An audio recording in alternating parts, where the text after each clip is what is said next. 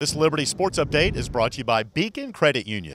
Liberty Flames welcomed in the Richmond Spiders here to the Field Hockey Complex this afternoon, and Allison Schaefer, her program record 10th career shutout. So we're going to talk to her and get her thoughts on this contest.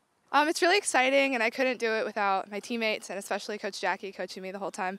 But seriously, I couldn't have done it without everybody else in front of me.